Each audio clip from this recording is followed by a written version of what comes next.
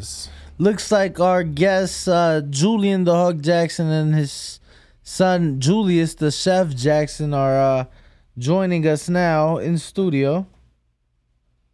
Hey. How you doing? How you doing? Take a seat. Good. How you doing? All right. Good. Either one. Awesome. Oh, There you go. there you go. How are you, man? Great. How you doing, Chad? Good to see you. Good to see you. So, is this cold? Is this cold compared to the Bahamas? To the Virgin Islands. Virgin Islands. East Las Vírgenes. Yeah, a little bit. A little. Man, you sound like you can almost speak Spanish. Muy poquito. A little bit. You too? A little bit, yeah. Okay. Yeah. We spent a lot of time in Puerto Rico, so. Oh, yeah. nice. Nice. In I've been there. In Mexico, too. Yeah, What parts of Mexico? Oh, man. Chavez, I fought on his undercard so many times. You know, and we went up in the mountains, man. Oh, my gosh. What a time. What a time. It's just amazing. I remember going up there, running, and those guys set me up. Yeah, the air. You know, trying to keep up with Chavez. Man, and I was running. Yeah. Let me tell you something, man. When I reached a few yards, my chest started to cave in. And I just couldn't breathe. I stopped, you know, and those guys started to laugh at me. And they said, man, Julian, man, you're tough, man. You're tough. Said, we tried that, but we couldn't reach the distance that you made it. It was just amazing. I said, man, you guys got to be kidding me. But the altitude, man, it was so high. Oh, my goodness. That was probably at the so the Mexican Olympic Training Center is in the mountains out there in Mexico. So, you know, just to get to the top, it's about like an hour-and-a-half drive, and so that's man. That's where people go up to run up there in the Mexican Olympic Training Center. Serious. The mountains out there. Man, and you got to run the mountains with Julio Cesar Chavez? Yeah, man. Nice. Yeah, you know, and it was a tremendous opportunity. It was a tremendous time, you know, seeing the world. You know, boxing is amazing, man. And I tip my hat to all, you know, the fighters out there, you know, that been, you know, I think sacrificing their lives, you know, just to show that, hey, the sport of boxing has done a lot for so many of us, you know. And again, you know, I just want to, you know, lift up all the champions, the new champions that are out there now that are really, I think, making new headroads. What shall I call it? You know, new pavements. You know, but they're doing a lot, man, for boxing, and I'm excited about that. Julian, I want to talk about the reason you're in Vegas. You're here tonight, in the corner of Gerald McClellan Jr. That's right. You guys have a fight tonight, and you know, just talk to us. How'd you get to work? We had Gerald here in the studio. Obviously, the history between you and his father, and you know, obviously the terrible accident and whatnot. You know, talk to us about working with Gerald McClellan Jr. and what do you expect from him tonight? Well, yeah, man. Look, let me tell you something, and I believe it's destiny. You know, the way things just happen. Julius was supposed to be on this card. Yeah. You know what I'm saying? And he got an injury. And next thing you know, he said that Gerald was reaching out to us on Instagram. Yeah. And then we had just talked to his aunt. And Lisa. you know, and I did a lot of work with his dad, tried to help him out a whole lot, and we became very good friends. You know, really didn't realize that he had a son that was, you know, into boxing. You know, until you know, Julius started to, you know, I believe reach out to him, or he reached out to Julius on Instagram, and then we started to connect. And next thing you know, boom, you know, we decided that let's go. You know, we're gonna do something with this kid, and believe me, he has a heart of a fighter, and his hands are very heavy too. He only has one fight, you know, and he's coming up from scratch. He only has about 15 amateur fights. You know what I'm saying? So he's a gem. he's a diamond in the rough. You know what I'm saying? And he has a lot to offer. And you know, I'm glad that you know, I'm the one that right now is going to be working with him. And tonight you're going to really see what you know, is behind all of this. So what drives you to continue to be in the sport? Like, obviously— Oh man, I'm telling you, look, boxing is almost like my life. You know, I love the sport. You know, when I started out boxing, I was a nobody, you know, and truly I had a low self-esteem about myself, you know. But when I got into boxing, man, it did something to me, and it shifted things around. And I believe it's because of the grace of God, and you know, that in itself was a journey for me. And coming from the Virgin Islands, you know, I realized that in order for me to do anything, to become something, I had to take a chance. You know what I'm saying? Life is not worth it if you don't take a chance. Absolutely, no. You know what I'm saying? And I took that chance, and you know, and I decided that, look, I'm gonna do my best, and I'm gonna become a champion in the Virgin Islands. I don't have to go outside of the Virgin Islands. I believe I had everything there. My trainer, William George, he was the best coach that I've ever known, man. And you know, he taught me everything, and you know, the rest is history. And after that, you know, became world champion, and the doubters became believers. You know, that you can become anything if you just put your heart in it. You know, if you put your mind in it, if you love this thing, you can make it work for you. And that's what happened, man. Hawk, obviously some legendary fights that you gave us, some great fights that we get to go back and cherish and you know, just watch and learn from and appreciate. For you, what is you know, some of the most memorable moments of your career that may surprise us, things that we don't expect from you? Yeah, for sure. You know, a lot of people look at the big names, but there was a fight that nobody really talk about, and it was against Kuda Leaks in Connecticut. I think there was a fight either after the Mike McCollum, when I lost against Mike McCollum, and that was a comeback fight. And man, what a fight. I knocked him down, he knocked me down, and then I end up knocking him out. You know, and this kid was tough, man, and it was a fight that I could remember. You know, there's no ifs and buts about it. You know, that fight with Kuda Leaks was a fight that I can remember again. But Terry Norris, Buster Drayton, you know, these guys are names that, you know, a lot of people know about.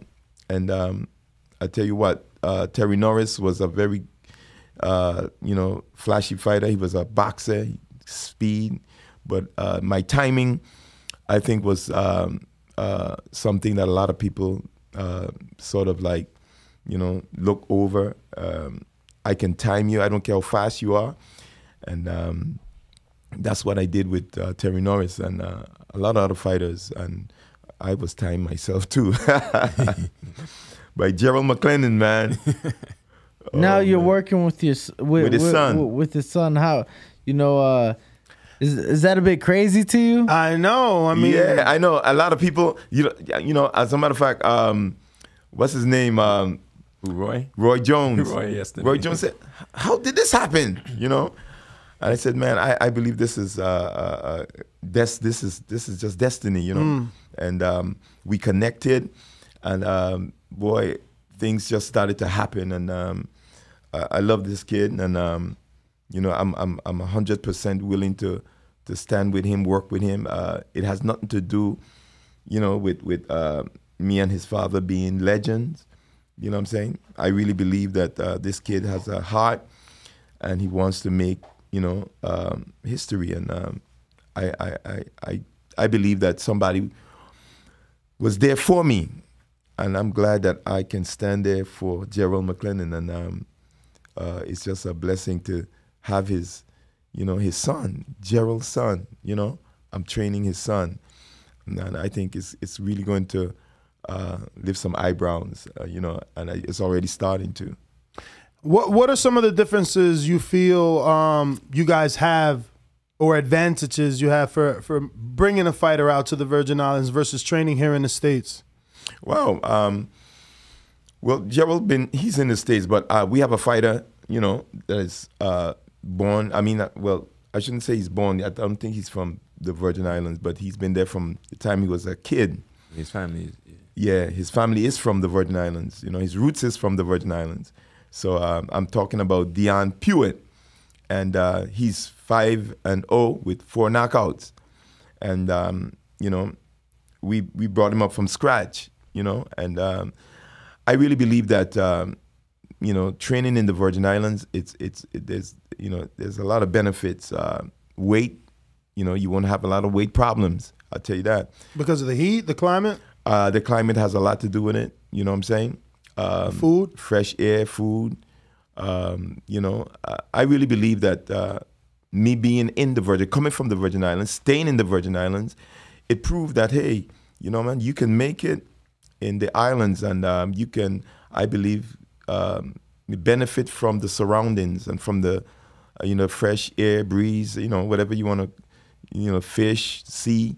You know, we did a lot of sea work with Gerald. And, he told us you guys had him swimming in the ocean. That's right. And there's a lot of things that a lot of people may not, you know, realize could help them. And the ocean is something that, you know, heals your body, man. It tightens your body. You know, it does a lot of good for you. And I think that's why maybe my career was really a career that took me a long way. I'm not punch drunk, thank God. You know what I'm saying? Sound great. Yeah, I've been through wars. You know, you look good, man. Yeah, you look super young. Like outside of the salt and pepper, like your skin looks really good. I always tell people, man, I've been too long in the sea, you know, and sand got in my hair. It wouldn't come out. The fact that you got a full head, you still got the flat top. That's crazy. Yeah. Like, wow. Yeah, that's the hog, man. Yeah, man, that's amazing. Yeah, so, you know, the Virgin Islands is a paradise, you know, and, you know, we are hoping sometime, you know, to you know, create a boxing gym that I believe will attract a lot of fighters to come and get themselves in tremendous condition. Gerald said, Julian, I have never been 170 pounds. You know, he said, I made it to 70. He said, man, that's crazy. I said, man, champ, listen, anything is possible if you put your mind to it. You know, and again, you know, just like, you know, here, I'm just glad to be a part of this. You know, you guys have been doing tremendous things in boxing, for boxing. You know what I'm saying? And it's a sport that I believe, I mean, just connect bridges. Absolutely. Yeah. Thanks. So, Julius, man, I want to ask you, obviously, it's unfortunate that you're not able to be on this card, but I'm assuming that you helped your father in making the optimal best camp for a fighter, because you're a chef. So are you in charge of preparation of meals for the fighters that would come through the doors? And what's the name of the gym that you guys, what's the name of the facility? Do you have one?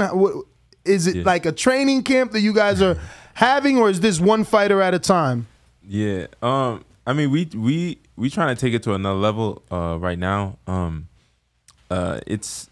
It's not super easy because I do a lot of things at home myself. You know, I own my own business. I run restaurants, you know, things like that. So I'm not fully like in charge, but in Gerald's case, you know, he stayed with me. He was at my house. You know, he stayed with me, and I just was making sure, because he's still new to the game. He's still new to the game, so I was teaching him different things, how he should eat to maintain the weight, keep the weight. So I even did that with in Triple G's camp. You know, I was Triple G's sparring partner for 4 years.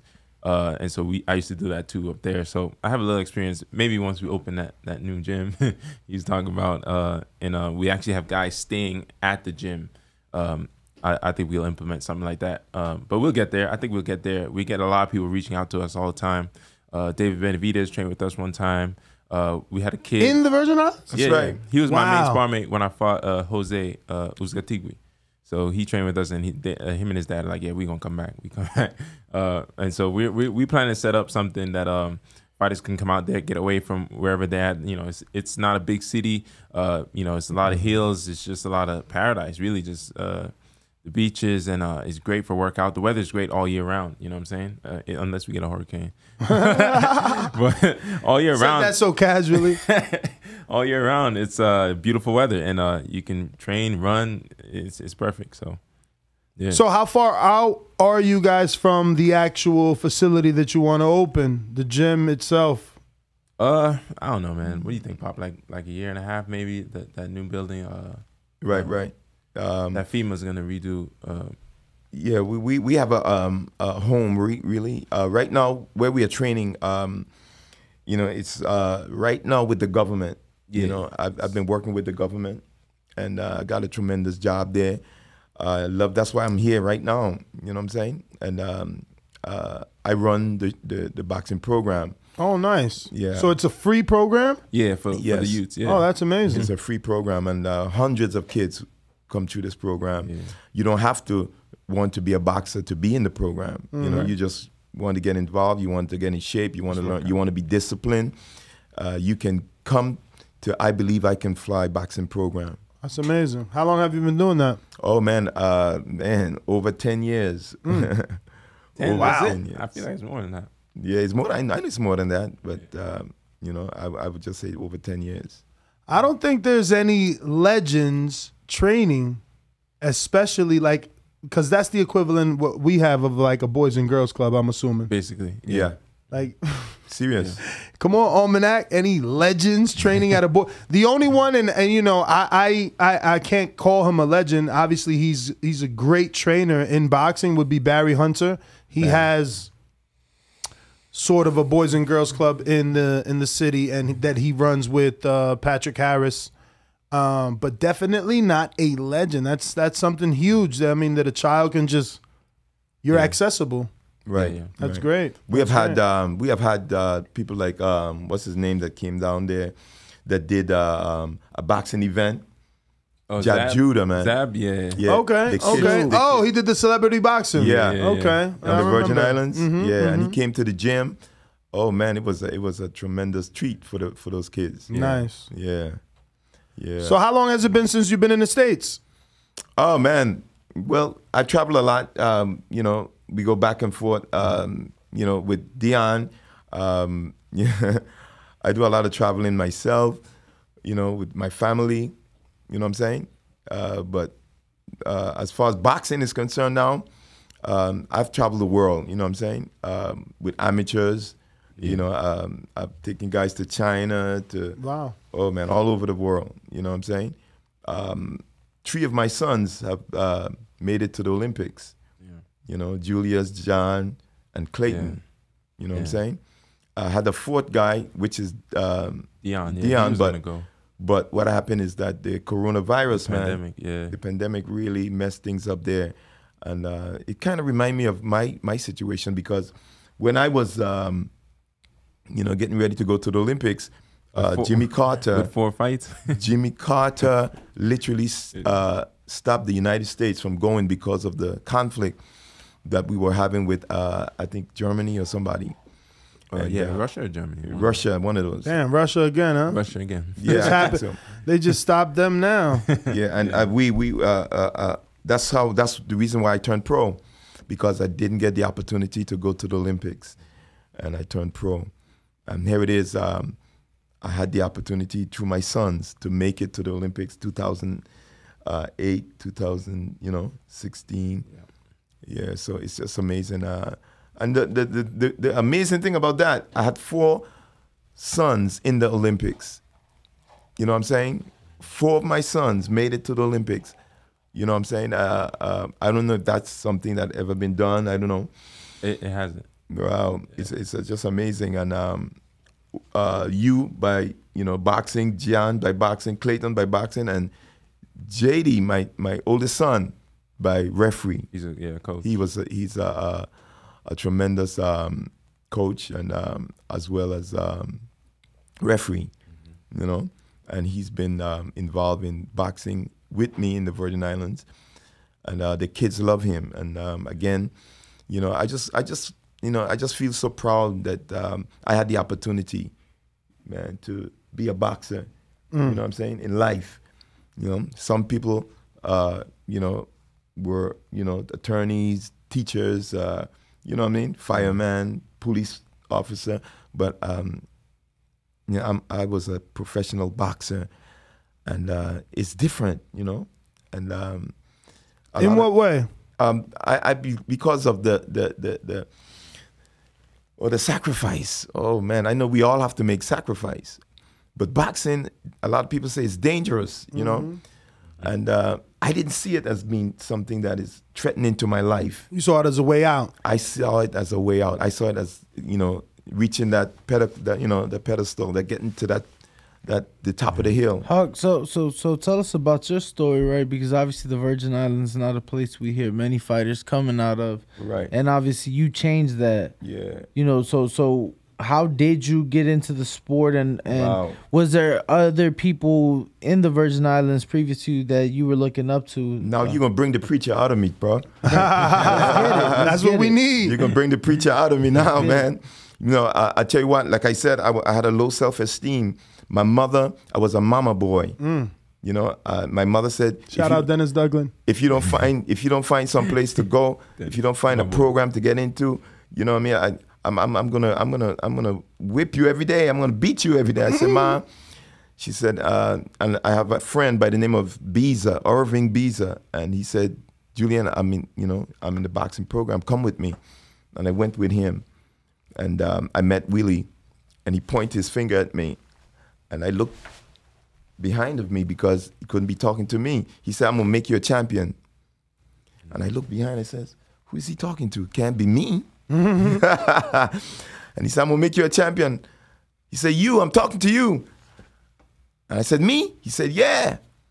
And I went up, man, and I listened to this guy, and he spoke about the things that he's been through in boxing, where he's been, the places he's been. And I said, wow. And I wanted to do that.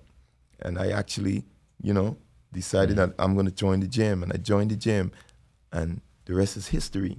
But the thing is, man, what I went through, oh my goodness, what I went through in boxing, I almost got crippled.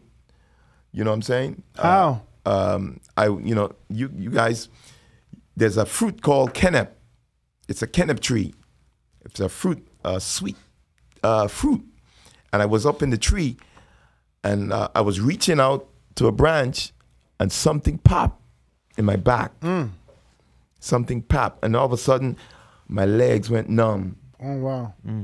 My legs went numb, and thank God I fell, but I fell on a branch. I hang on the branch, and I was crying out. I said, hey, guys, I can't move. And next thing you know, these guys took me out of the tree, went to the hospital, and they told me that one of my spine or my nerve got caught or something. Pinched. I thought it was the end. Oh, man. I thought it was the end, but I don't think I ever heard that story. yeah, serious, man. This is way crazy. back. And I tell you what, my ma, she started praying and believing God that He's gonna heal me and touch me. And I was about maybe 5 years in amateur boxing, believe it or not. And I really started to come to my own in my boxing career as an amateur, and I thought my career was over. And next thing you know, I woke up, you know what I'm saying, and my back, I got the feeling in my back again, and my life has changed a whole lot. Then things happen, and next thing you know, boom, I'm going to the Pan American Games. You know what I'm saying? I've grown in boxing. A lot of people are talking about me. You know what I'm saying? And I'm taking this thing more serious than I've ever taken it. And next thing you know, I'm having this opportunity, and then it got shut when Jimmy Carter said you can't go. America can't go to the games. Next thing you know, these guys start calling me on the phone. Now, what, managers? No. Oh. I'm going to say something that might shock you. Okay? Give it to me. Some guys start calling me. 3 guys called me on the phone, and they were witch doctors. What? Witch doctors? Yeah. which doctors? And they said to me, we can get you the championship. Listen to what I'm telling you. Yeah. We can get you the championship, but we need your underwear. What? We need your underwear. We need whatever has your scent. Okay. We need whatever has your scent on it. Not my shirt, my underwear. My underwears. That got you sent, all right. All right. And I said, man, I don't believe in that. You know, and my mother told me, she said, you know what? If you go and play with the devil, he plays for keeps. He wants blood. Let's go. You know, he wants blood. And I said, no way, man. Next thing you know, next guy called me. And he's asking the same thing. I said, what's this, man? You know, That's that island life. Two guys on the phone. And I met one in person. And he said to me, he said, hey, Julian, man, the last fight you had, you couldn't win that fight. I said, what you mean? He says, you know, the fight with Mike McCollum? Mike McCollum was covered, but you were not covered. I can cover you. I said, what you mean you could cover me? He says, you know, just come and... How much was that going to cost to get covered? hello. How many hundreds he wanted to cover you? I'm telling you, hundreds of dollars, I'm sure. And I tell him, look, I said, listen to me, man. I'm not involved in that. I don't want nothing to do with We that. have something like that. I'm from the Dominican Republic, so exactly. Yeah, and you Santeria. understand what I'm talking about. I understand clearly. Come on, champ. I know exactly And what you're my talking mother about. told me, she said, if you play with the fire, you're gonna get burned. And I said, I'm not gonna do that. And I said, man, I'm gonna believe God. Even if I lose, I'm gonna lose. I believe in God. But I was religious. You know what I'm saying? I really didn't have that relationship with God. But then, you know, I remember getting the opportunity one more time to fight for the title against In Chulbek. Okay, In Chulbek from Korea, one of the biggest Korean I've ever seen. And here it is. I'm traveling, and my brother, who is a pastor, okay, he went to India, not India, he went to Indiana to college, Bible college, came back a pastor, and I tell you what, when I was going through that, I didn't want nothing to do with him. I didn't want nothing to do with him. You know what I'm saying? My mother, I almost punched my mother. Listen to me. I was so messed up mentally. You know what I'm saying? Going through this thing. And my trainer said, Julian, this is your last chance. You know what I'm saying? This is your last chance. Okay? You didn't make it with Mike McCollum. Now you're given this opportunity again. Don King did what he had to do. You know what I'm saying? But now it's your time to step up. But let me tell you something, man. I was so messed up mentally. I believe the devil was really trying to pull one on me. You know what I'm saying? And when I heard that this is my opportunity now, I realized that, hey, you know what? Maybe I should go to these guys. And I went to my mother again, you know, and I said, Mom, I have the opportunity again, and maybe I should go. She said, no, don't go. She said, if you go, believe me, they're going to want your blood. And I said, okay, Mom, you know what? I'm not going to go. I'm going to believe. I'm going to believe what you tell me. I'm going to believe. I was going on what my mother says. You see, I was a mama, I was a mama boy. And my mother was my everything. My dad wasn't there for me. You know what I'm saying? And my mother was everything to me. And she convinced me. And I decided that, hey, you know what? I would rather lose. And, you know, to make a long story short, you know, on my way to Las Vegas, it was my worst training camp. Believe me, my spar mates were beating me up. They were beating me up. And before I left St. Thomas, my brother came running to the airport. It was an hour delayed. Okay? The flights were an hour delayed. That time they had Pan American flying around that time. Airlines. And he came running. Hey, my nickname is Butchie. Butchie. He says, hey, God tell me to tell you, Not to go. If you accept Jesus Christ, you're going to win the championship. And when I heard that, I would say, wow. I said, that's what I need. And he came, man. There were hundreds of people on the airport. And he grabbed my hand. And I tell you what, it seemed as if everybody disappeared. It come as if everybody disappeared. And I held hand with my brother.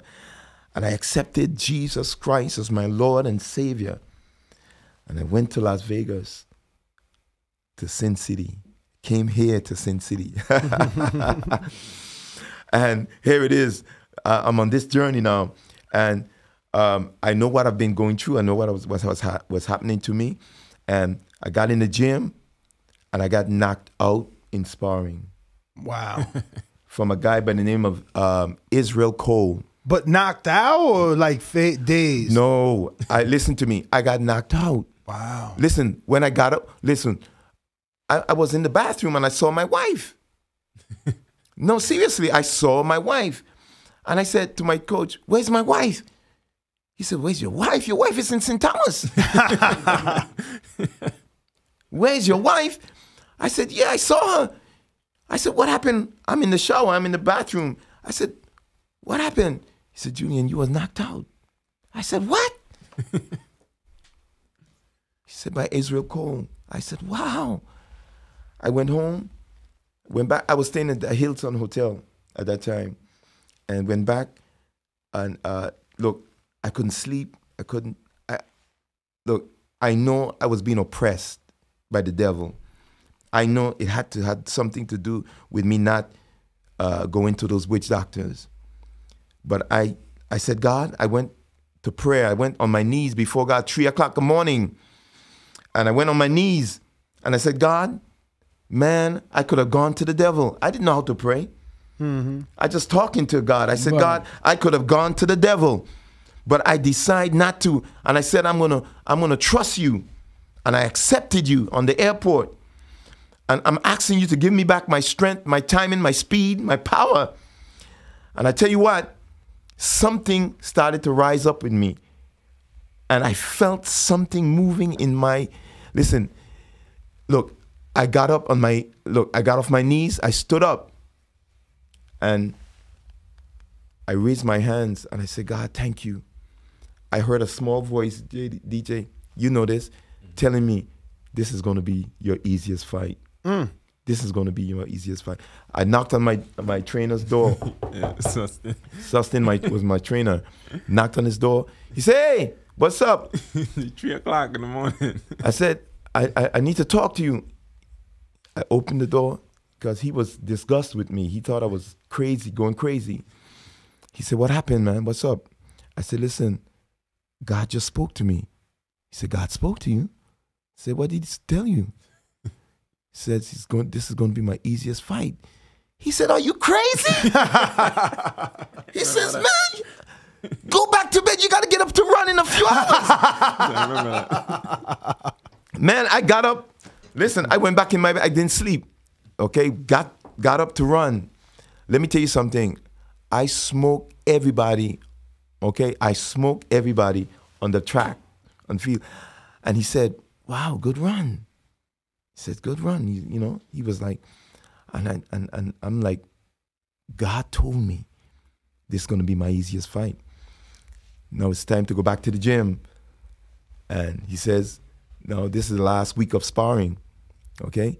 And I have the opportunity now to redeem myself against Israel Cole. So I said they said, no. Wait, so you took the rematch? No. Oh, shit, that was sparring. Damn. So they're telling he was a middleweight. But that was the next day? I was a junior middleweight. No, not the next day. No, the next week. No, next week, okay. Because it happened on a Friday. Listen, so he told me, no, you're not going to mess with Israel. You're going to fight with you're going to spar with the other guys. So I said, well, you know what? If you don't give me Israel, I'm not going to spar. I want Israel. Okay, give me him first because he was the best. And we normally use the best for the last. You know, right. So I said, give it to him. Give me him first. He said, okay, you know what? Let's do that. I'm going to give you him first. And that'll be great. We were scheduled to go 3 rounds. Okay, either 3 or 4 rounds. And I tell you what, I went in there. my trainer was so affected by what happened. Okay, when I started throwing hands on Israel Cole, man, he was running around the ring. Yes, that's the Hawk. That's the Hawk. That's the true Hawk. You know, and my timing, my speed, my power came back, and all I was thinking was what God told me, what happened that night on my knees. And you know what? Going back home to the hotel, my trainer said to me, he said, whatever you did, do it again. Whatever you did, do it again. And guess what? You did it again. He did it with me. Oh, your trainer prayed with you. My trainer came and started praying with me. And listen to me. My trainer was a Catholic. And he says, Julian, I'm seeing something, man. And I remember in the fight now, Dan King got the news. Dan King found out that you got knocked out. I got knocked out in the street, in the spot. So here it is now. Fight time comes. I'm in the dressing room. Carl King comes in, his son, says, Julian, my dad sent me to tell you, stay away from his right hand. If you get hit, you're going to get knocked out. And when he said that, I looked at him. I said, man, go and tell Dan King, this is going to be my easiest fight. I said, go and tell Dan King, this is going to be my easiest fight. And he went, and tell you what, he looked at me as if I was crazy too. But guess what? Went in there, bang, in the first round. I did exactly what they said, move. I started moving, and I'm sure Inchulbeck thought I was running from him. You know what I'm saying? I was moving and staying away from the right hand. You know, second round, I can't tell you if I won the first round or not. But the second round, I told my coach, I'm going at him. I'm going at him. And I tell you what, we clashed because he thought I was running from him. And I met him in the middle of the ring, and I caught him a shot. And I think it was either Joe Cortez. I think so, for that fight. Joe Cortez was... And I heard the referee say, good shot. I couldn't believe it. I heard the referee say, good shot. No, I'm telling you. Yeah. It was crazy. And man, he backed up in the second round, in the corner, bam, bam, bam, bam, bam, knocked him down. You know, run to my corner, in neutral corner. He got up, you know, and went after him again. And the bell rang. Okay, went back to my corner. My coach, my ring was ecstatic, man. And they were like, yes, you got him. Don't back up. Keep on him. And in the third round, went after him again. And my easiest fight, knocked him out in the third round. Ran in the middle of the ring, dropped to my knees, lift my hands up to God. I said, thank you for the victory. Amen. Ever since then, my life has never been the same. My life has never been the same. And started having church. Listen to me. Started having Bible study in my camps. And many of my spar mates, you know, would join me. Some will accept Christ, some will not, you know. But still, man, listen, my heart has been touched by, I believe, the God that is unseen. And he has touched me. And I tell you what, God is more real than anything else that I know of. And so I just want people to know, you know, that's the purpose of my madness, man. You know, God has done tremendous thing in my life, and I was able to become a 2-division world champion. You know, I remember going to Spain to fight what's his name, Owl Graham, because I had a detached. You know his whole career, huh? I had a detached retina, man. Oh, Earl Spence. Yeah, I had a detached retina. That's why I'm not fighting this fight. Right. Detached retina as well. Yeah, imagine that. I had a detached retina, and you know, the people in UK said I think the commission there said they're not gonna allow the fight. So Dan King decided to have it in Spain. Yeah, and Smart man. went over there, you know, and I tell you what, Joe Cortez was the referee then. Again. Yeah, as well. Yeah, he refereed me there. I may have called it. I may have called the wrong referee. This referee was Mills Lane was the first. the first one. I'm sorry, Mills Lane was the one that said good shot. But Joe Cortez was the one that tell me, I'm gonna stop this fight if you don't do something. Because in the second round, my eye started to swell. You know, this kid was a southpaw. Oh man, he was one of the biggest as well. Harold Graham, and I switched. And when I switched, he came in for the kill. But he didn't realize, man, that I was also, you know, getting ready, you know, to throw my, you know, my haymaker, man. Yeah, and I caught him with the right hook, and right on the chin, one punch, and he felt like an oak tree, man, and he was out. Thank God he's all right. You know what I'm saying? And we became good friends. You know, just like Gerald McLennan, we became good friends. You know, I went to him. I prayed with him, man. You know what I'm saying? I prayed with him. And here it is, his son now. I'm training his son. You know what I'm saying? What a legacy, man. And I just give all the honor and the praise to God, man. Well, Julian, we have a few questions, and by a few, I mean a lot. Obviously, you being a legend, the people want to ask you things. First one coming from Ruin of 504. It says, if you had the chance, what would you do differently in the McCullen or McKellen fights? Oh, boy. Mike McCollum, the first fight, something with the McCollums, I don't know. But that last MCC last Mike week. McCollum was from Jamaica. Yeah. You know what I'm saying? I was green. I must say I was green. Mike McCollum was a really tremendous boxer, body snatcher.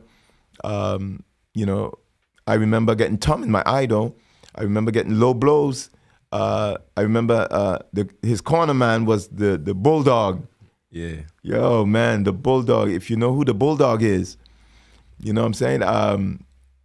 I can't bring his name right now, but he had the Bulldog, and the Bulldog would always, something will happen. And I think Mike McCollum decided that, hey, you know, I'm going to thumb you, I'm going to blow you. But I tell you what, Mike McCollum, I thank God that I had the opportunity, because listen, that fight made me.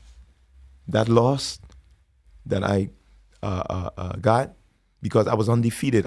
If Mike Tyson was at the other end of that ring, I felt I would have knocked him out too. That's how confident I was. Yeah. But that was self-confidence. That was a lot of self in me. You know what I'm saying? A lot of pride, you know. And they said pride comes before a fall. And, you know, I realized that, you know, that fight humbled me. And that's when I really came to know Christ. And my life changed, and I found out who Julian Jackson really was. And I was able to look Dan King in his eyes, you know, before I bowed my head. But now I found out who Julian Jackson is, and the man that I am. I don't need to bow to nobody. You know what I'm saying? When God came into my life, I realized who I am, man. And I looked at Dan King and I said, hey, you know, I need to, you know, receive $1 million payday. You know, you need to give me a chance.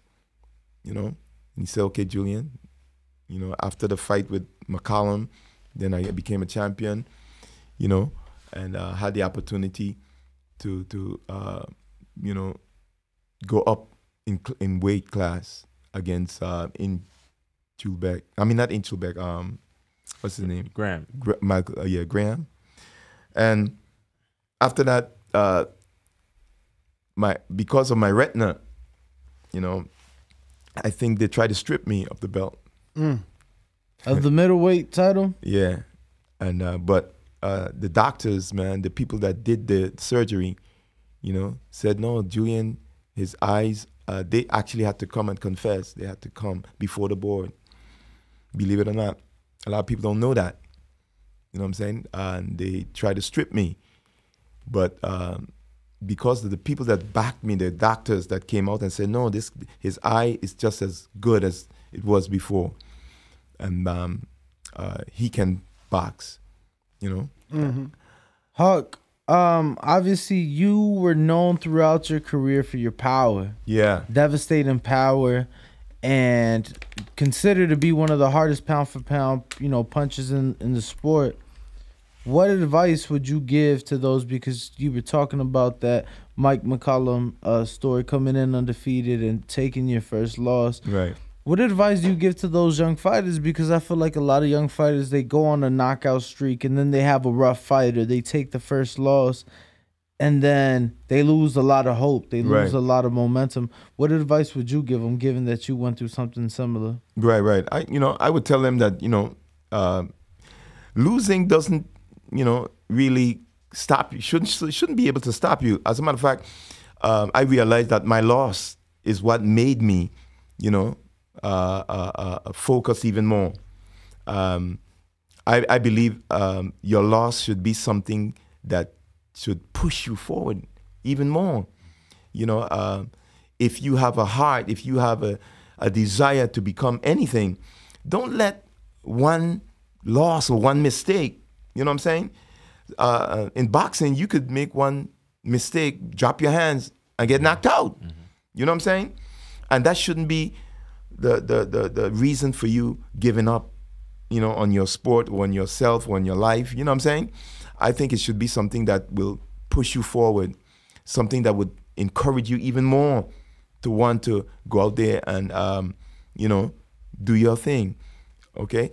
The man that is afraid to give life a chance is a coward. But the man that go out there and fail, you know what I'm saying? Even though he failed, he did something. He tried. You know what I'm saying? He did his best. But he's not like the one who didn't try because he was afraid to fail. Mm. Failing it shouldn't be something that that is negative. It's something that is positive. You know what I mean? Because you tried, you went out there as a man and you did your best. And even though you lost, you know what? You should be proud of yourself, man. You did it, something you tried. Hey, that's what I would say to anybody out there that's listening, that want to make themselves become anything. You know what I'm saying? Losing is not something for you to just throw in the towel, man. It's something I think for you to, maybe put a little more effort into and try a little harder. Come on, you could do it. I don't care who you are. I don't care where you are. I don't care what you've been through. Or you just, pick yourself up, man, and let's go. Let's get it done. I got one for you, Julius. Do you think Isaac Pitbull Cruz will be the next big name in boxing? The guy that fought Tank. Cruz. I don't know if he'll be a big name. I think that he will give anybody a tough fight. I think he would give anybody. He's just like that. His tenacity is crazy. So I think he'll be trouble for any fighter. Will he be great? I mean, that just determines who fights him. In this sport, a lot of your greatness depends on your opposition, right? Who picks to fight you and who chooses. So all depends on where his career leads him and what names he gets. A fighter like him, usually don't get to fight everybody. You know what I'm saying? So you're right about that. Yeah. So we'll see. I have high hopes for him. I think he has the fighting style that people like. People want to see it. So. And for you, Julian, I have La Dura, who says, not really a question. Everything I know about boxing, I learned from Julian the Hawk Jackson. Just want to say, bless up, Pops. This is Cindy. I love what you're doing with Dion Pruitt. Keep it going. Also, line them females up. I'm coming. One love.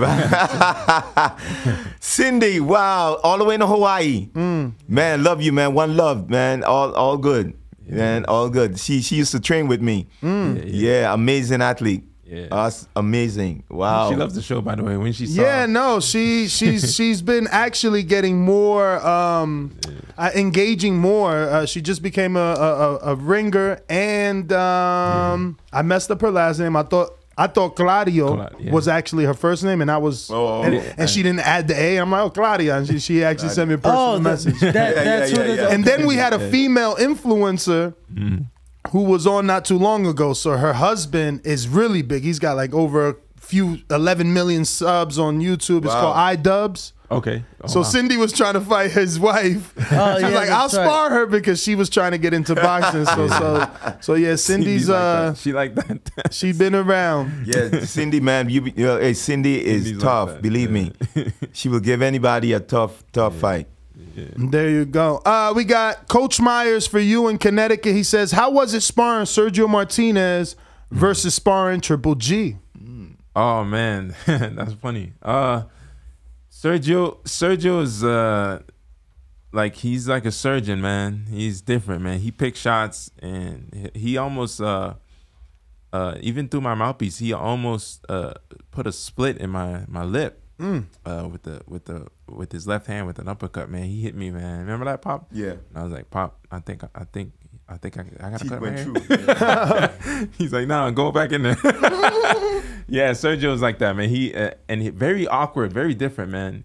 He'll sit in a certain area right in front of you, and he likes to put his forehead down, and so you can't really pick a good shot.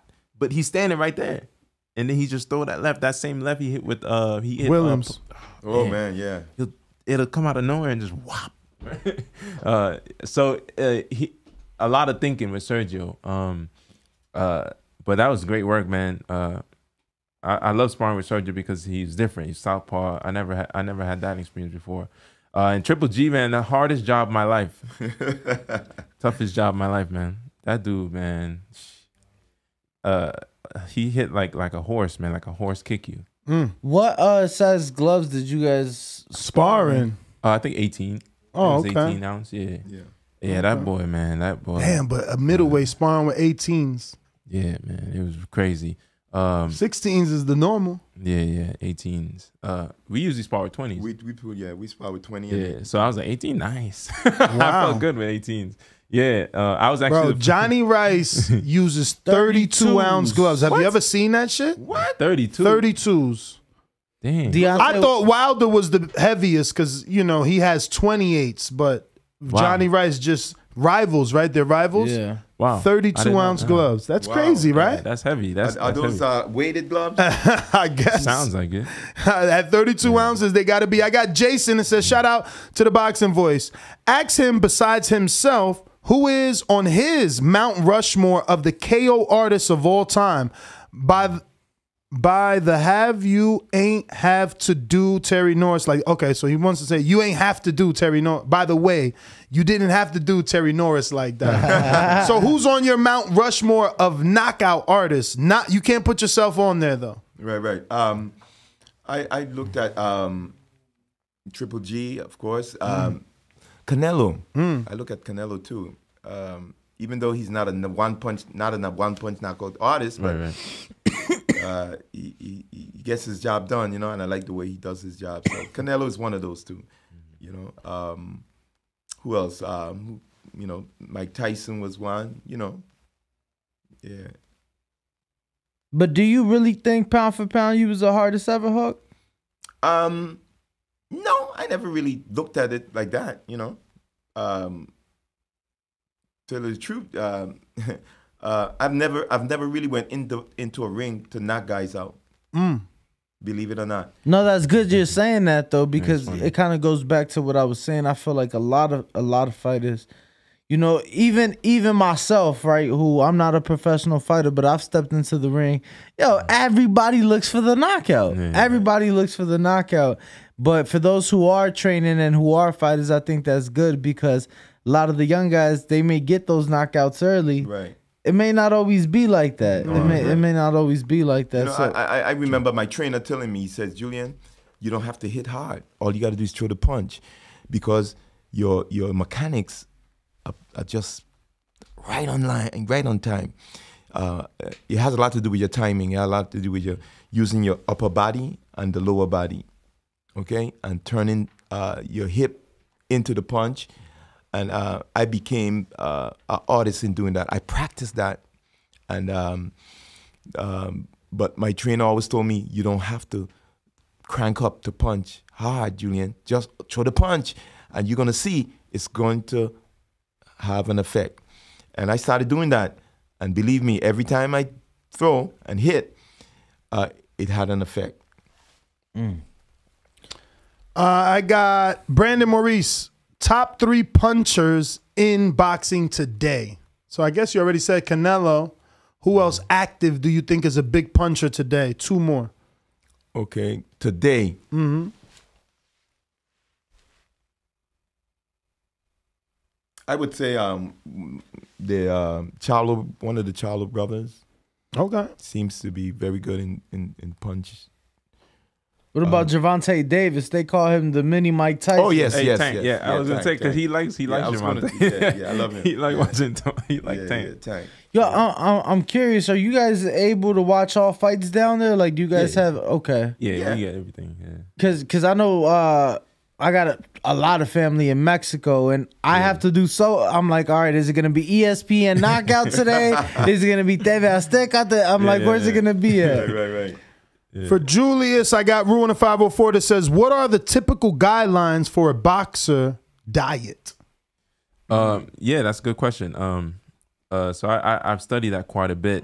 So for a fighter, you want to keep high energy and high nutrition, but you also don't want to gain weight. So the best way to do that is low carb, low sugar, high fat.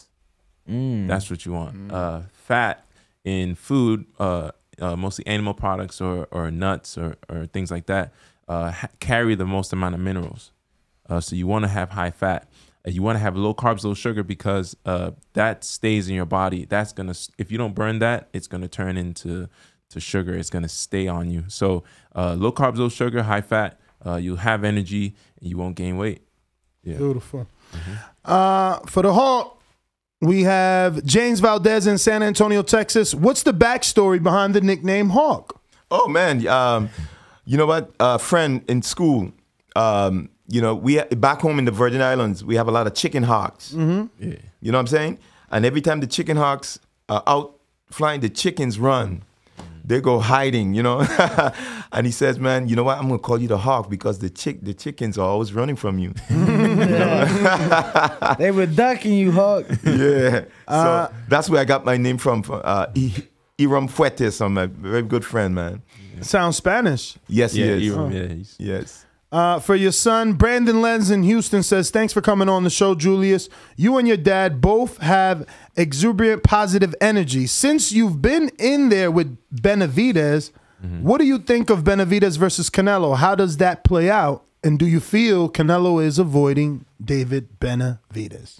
Oh, man. I tell you about this every time. First time I met David was in camp with Triple G. I think we was getting ready for what's his name in Europe? I can't remember his name. That was like the second camp. We met David, and Coach Abel was like, "Yo, do some rounds with this kid. He's like 19." All right, cool, man. The setup. I said, "Yo, he's 9. He what? How old is he? 19?" He's like, "Yeah, I used to have. He come out here and do camp all the time." I said, "What? With G?" He's like, "Yeah." What? Yo, I said, "Man, this dude, whatever you doing, yeah."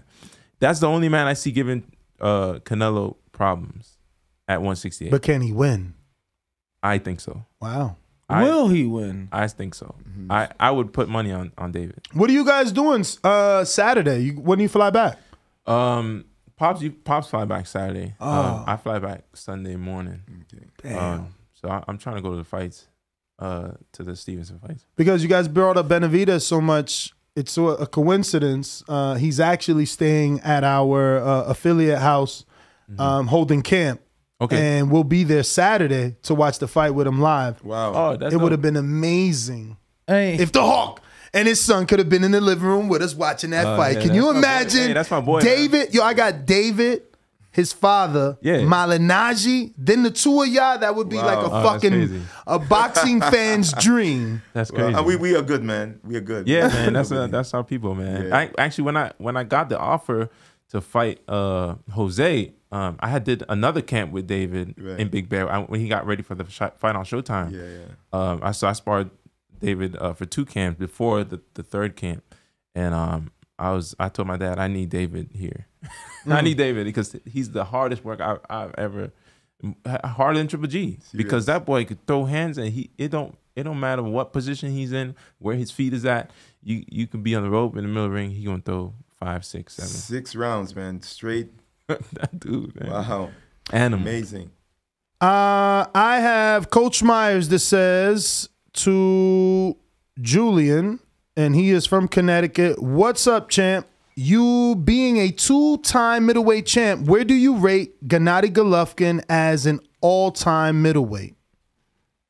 Gennady Golovkin, Triple G. Mm-hmm. Wow, I think he's up there, man. I think he's up there. This kid also is special, you know. Yeah. And determination, heart. You know, he's up there with the top. 20 middleweights. Tied B-Hop for 20 successful title defenses. Yeah. So obviously they hold they share the record for that. Right. Supposed to be fighting Canelo come September. That's right. Obviously, Canelo still has to get through Dimitri Bivol next weekend. Correct. But if that fight does take place in September, how do you see Golovkin holding up in that third fight, Hawk? I feel that Golovkin is a little more older, over the hill than our boy Canelo. But Hawk, you telling me there wasn't a fight where people thought you were over the hill and you pulled it off? Yes.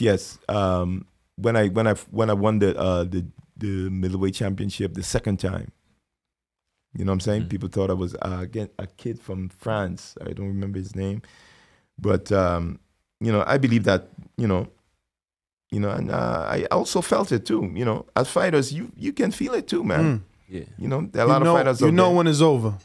We can tell when we're getting to the place where it's going to get over. It's going to, finish. So that's why I never came back after I decided to retire. You know what I'm saying? And I guess just, the transfer of me coming, into the coaching helped me a whole lot, because I was given offers, that, You would take an offer though if Sugar Ray was involved. Yeah, I mean not for. So you want an exhibition with Sugar Ray? For exhibition, yes. For exhibition, I remember that part. You I tried, but right now you would take an exhibition with Sugar Ray?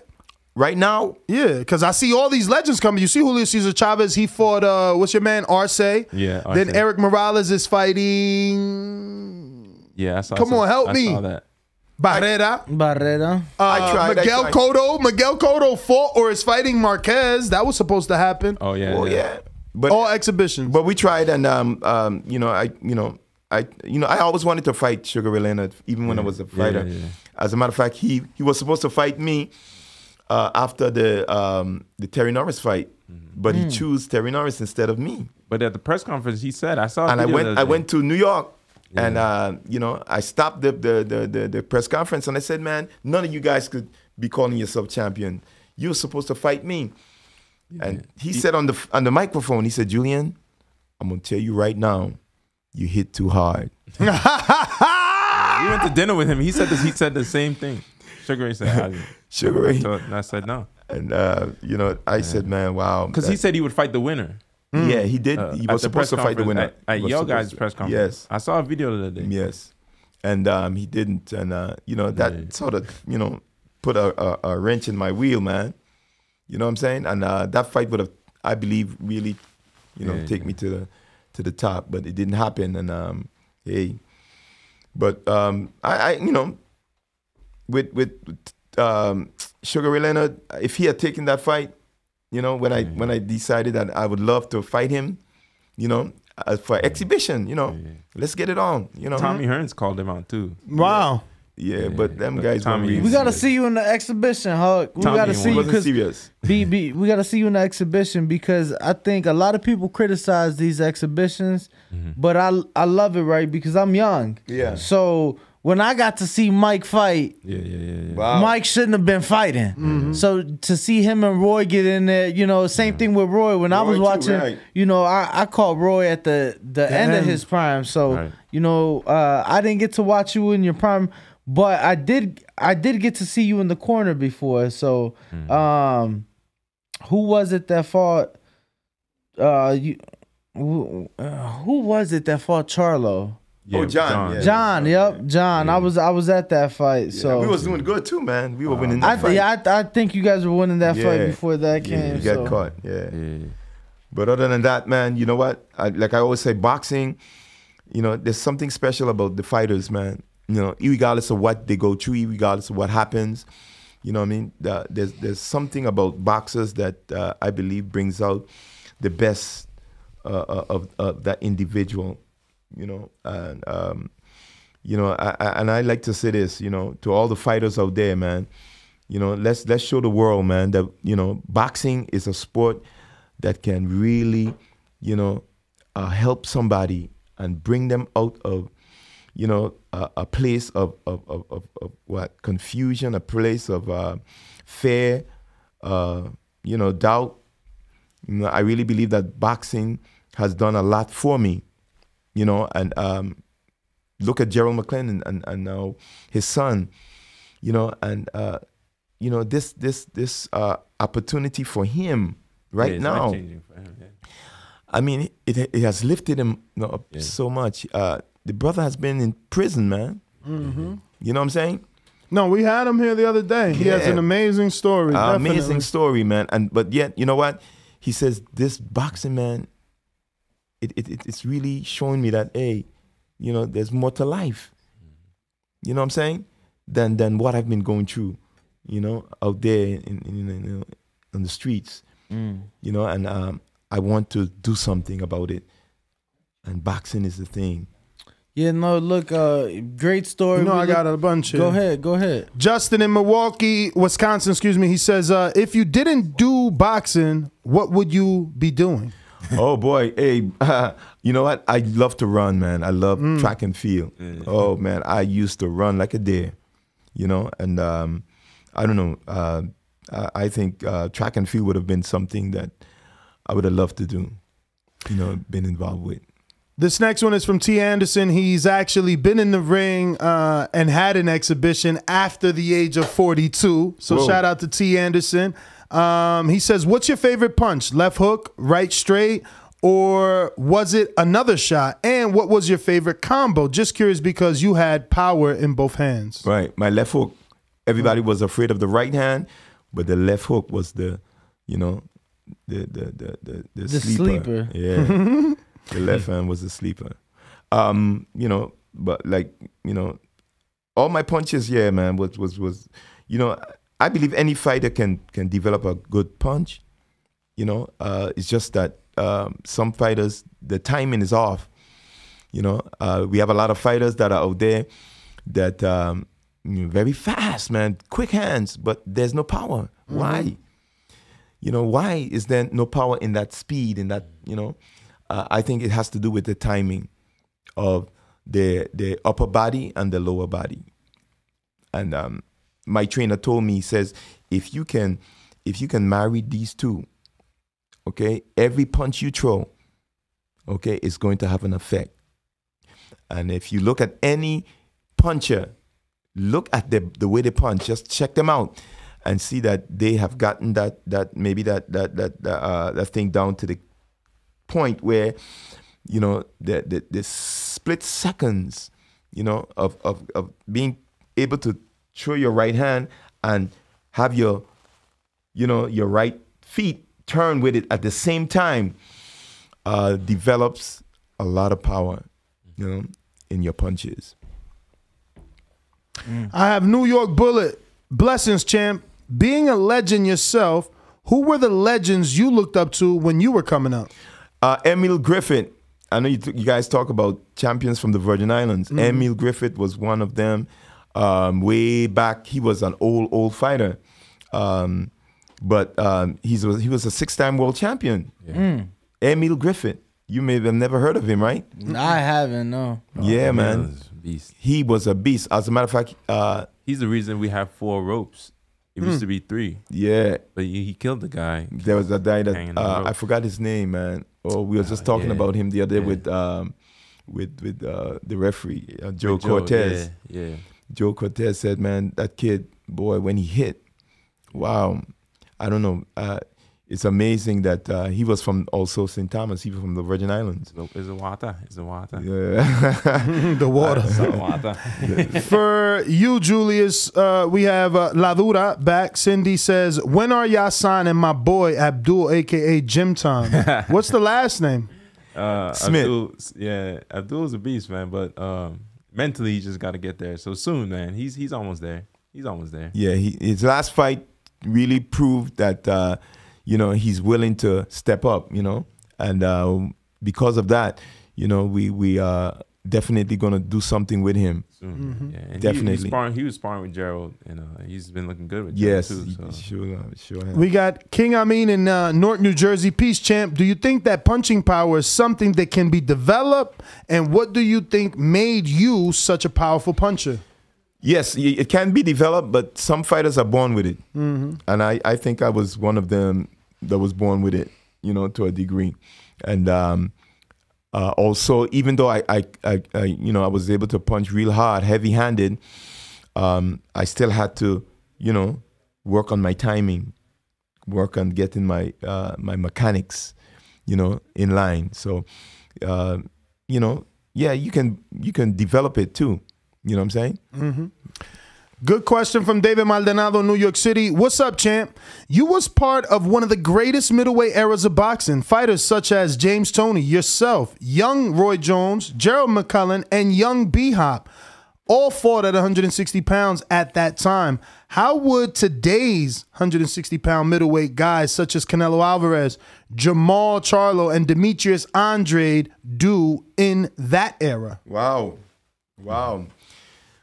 It'll be interesting, because Demetrius is a tremendous boxer, got some power too.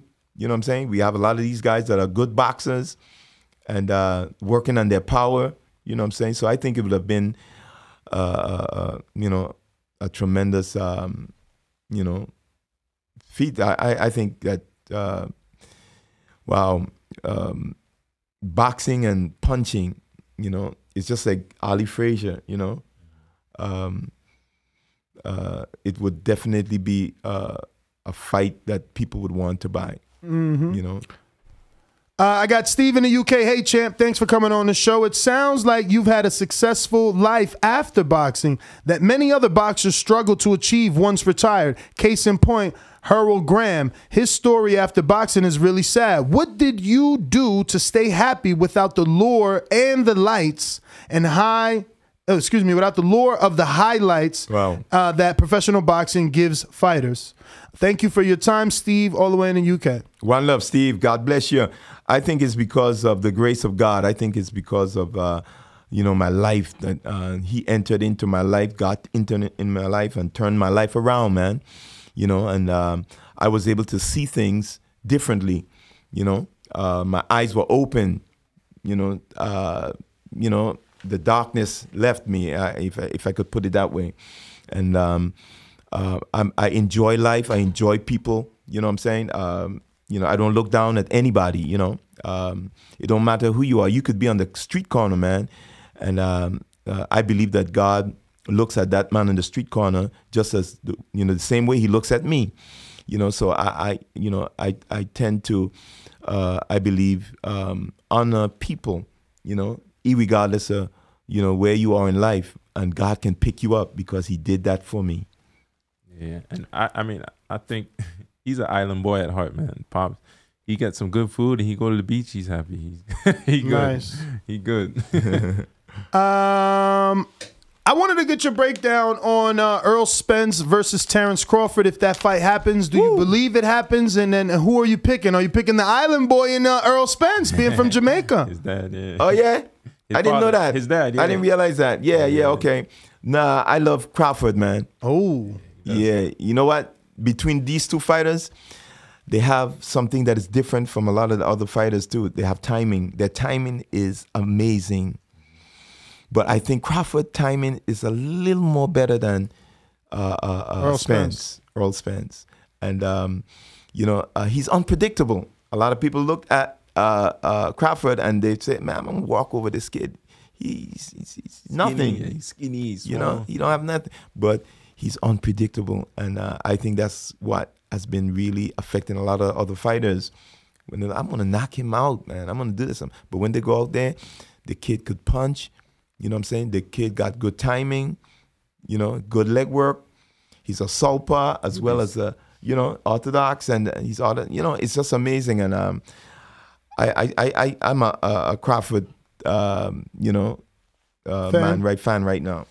Do you think he's biting off more than he can chew? His objective is to fight Earl Spence, undispute in one fight, move up and fight Jermell Charlo, who's right now fighting May 14th for the undisputed versus Brian Castaño. So in his mind, if Jermell wins, he wants to beat Earl, and I quote, beat your cheerleader, Jermell Charlo. Wow. Well, you know what? Sometimes fighters look at other fighters and they see things that you may not see. You know what I'm saying? Mm-hmm. There are fighters that I fought that I looked at and I saw something in that fighter, and I know I'm going to get that. I could beat that. I could get that.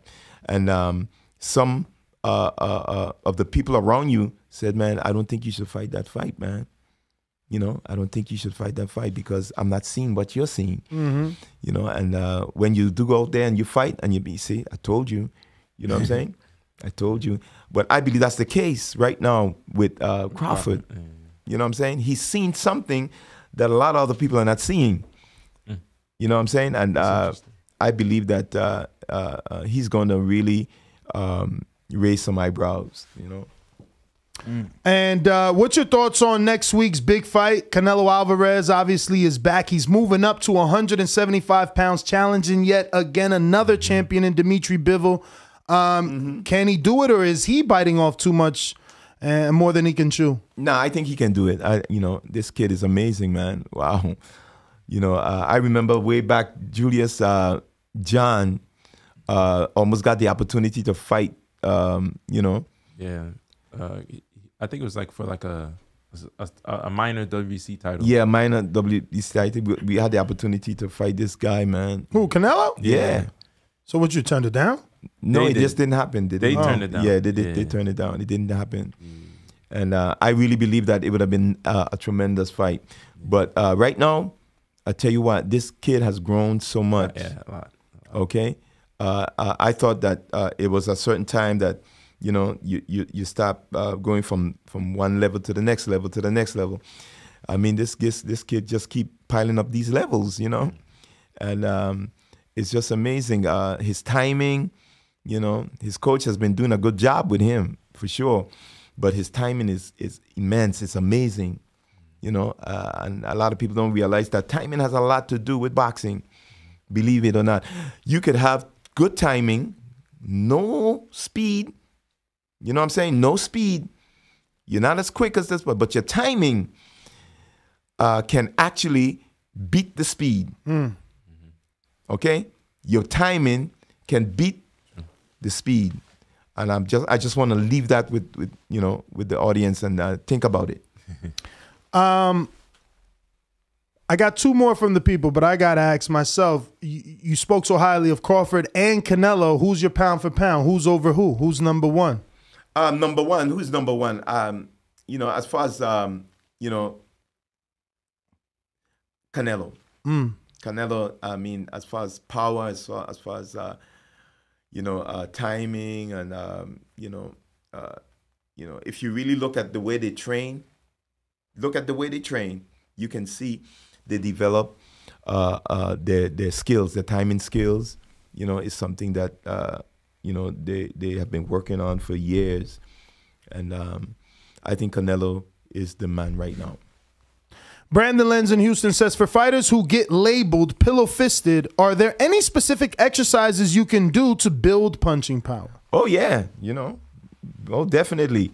I remember, you know, in the Virgin Islands, whenever I, you know, had the opportunity and I'm close to a tree.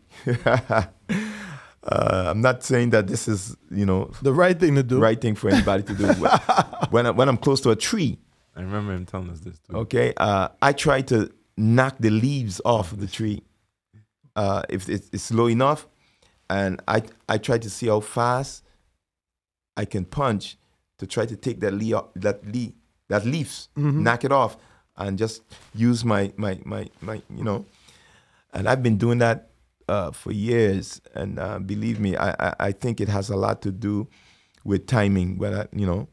With speed, you prefer timing over the power. You've been using that timing where yes, it's my coach William George said to me, he says, you know, if you can hit somebody in the right place at the right time, okay, timing has a lot to do with it. Yeah, you know what I'm saying? And if you are off now, if you're off and you hit the person at the same place, same time, it wouldn't have the effect. Because you're off, something is off in your your mechanics. In your mechanics, and because that is off, your power is going to be off. I don't know if you understand that, but if it's on, believe me, if you look at Spence, if you look at you know, these kids, these guys who could hit Canelo, if you look at these guys that punch, okay, you notice that the timing is always there. It's right on point. They hit the mark at the right time. You know, they caught them in the right place at the right time. Anybody that is knocked out get hit at the right time, the right place at the right time because of timing. Last one, Hawk. Long interview. We do apologize. Thank you guys, the both of you, for your time. Dual Ingram in Compton says, what do you think of boxers that make excuses after fights? Wilder, Deontay Wilder, Teofimo Lopez, Dillian White come to mind. Right. To me, they're never going to be the same. Yeah, you know, yeah, I believe so too, man. You know, I don't think you should make excuses. If you lose, you lose. You know what I'm saying? Yeah, if something happens, okay, you know, pride, you know, would want us to, hey, man, I got thumb in my eye. When I fought against Mike McCollum, I got thumb in my eye. And I believe that was the thing that affected me the most. So I want to get that out, you know what I'm saying? But I accepted my loss. You know, I had to accept it before I even tried to, you know, make any kind of excuse that people would say is an excuse, but it is something that I experienced, something that you know, that happened to me. So, you know, I think, you know, excuses really don't, you know, show the type of person that you really are. If you out there winning, and then the next thing you know, you lost, but you realize that you can't take your loss. You know, you lose a lot of notoriety, a lot of credibility. You lose a lot of, because people are like, man, he can't. Come on, what's up, man? Take your loss, man. You lose. Right. You know what I'm saying? And if you do that, I think people will respect you even more, man. Good fighter, man. You know, and I'm gonna come back though. You know what I'm saying? And people respect that even more.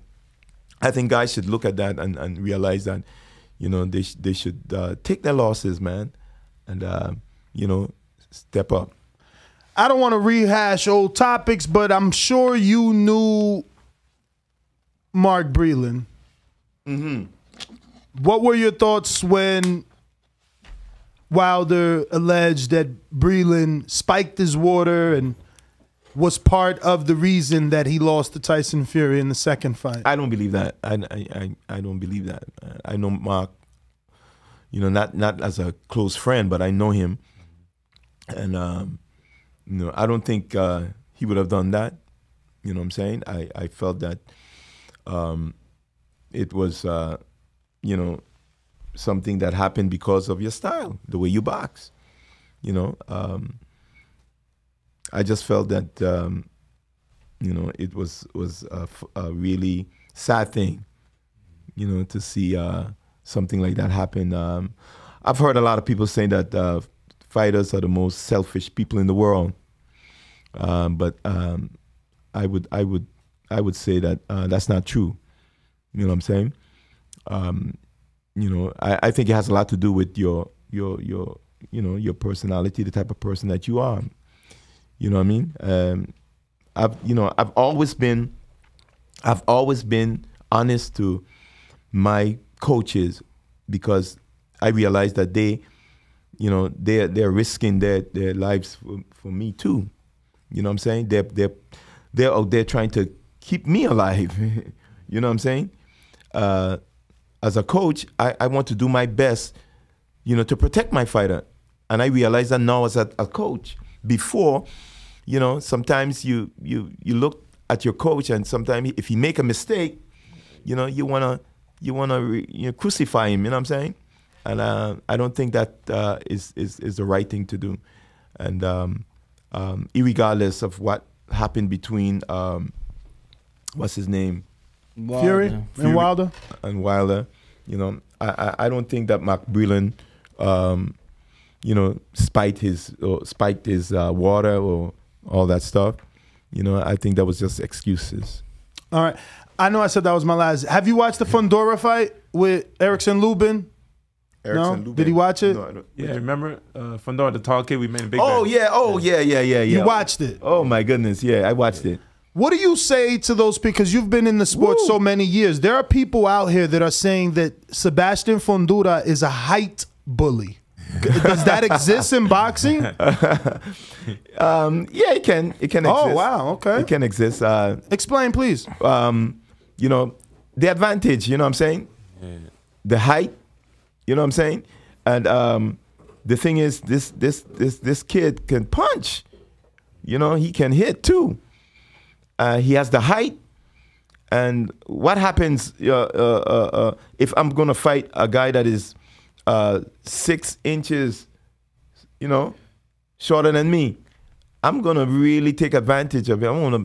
I'm gonna hit him in every place that I can. I'm gonna use the jab. In a way he's gonna be able to hit me.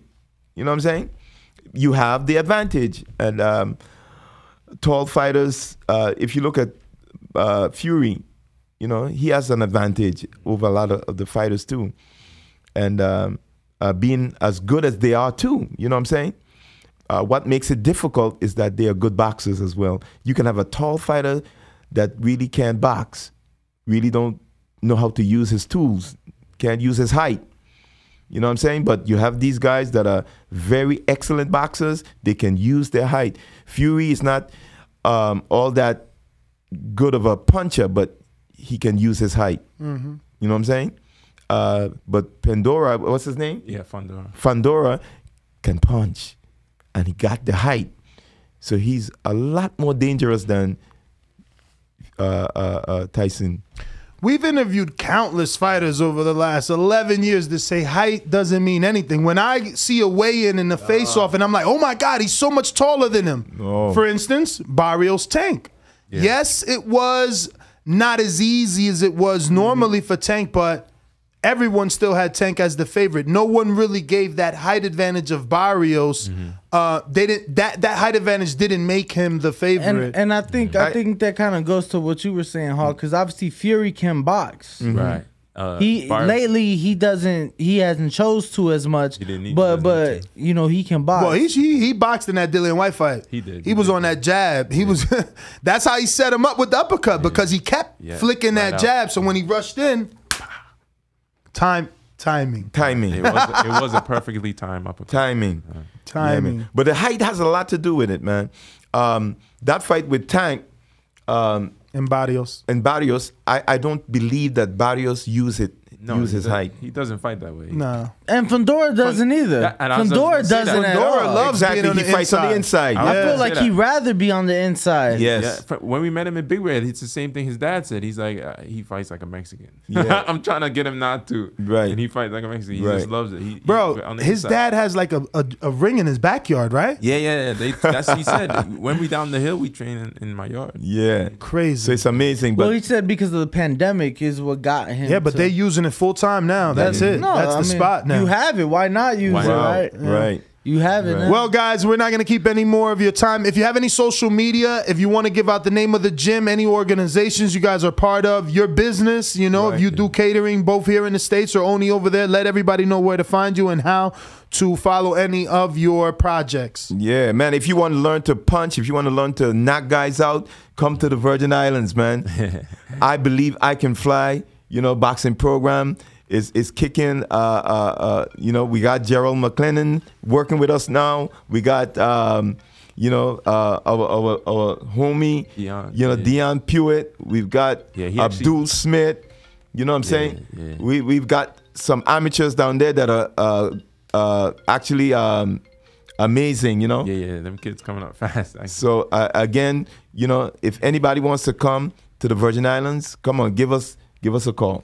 No, you been to the Virgin Islands? I have not, man. Dominican Republic, everywhere around there. Yeah. I even went to Jamaica and the Bahamas, but not the Virgin Islands yet. Might have to make a trip out there. Let us know, man. I wanted to go to St. Martin. You don't even need a passport for that. When I didn't have a passport, it was many years ago. But I was like, oh, let me go to St. Martin. That's actually where, I don't know if you know, Delorme was born there. Oh, really? Yeah. I didn't know that. Yeah, he's Dominican parents, born in San Martin, raised in Puerto Rico. Wow. Yeah.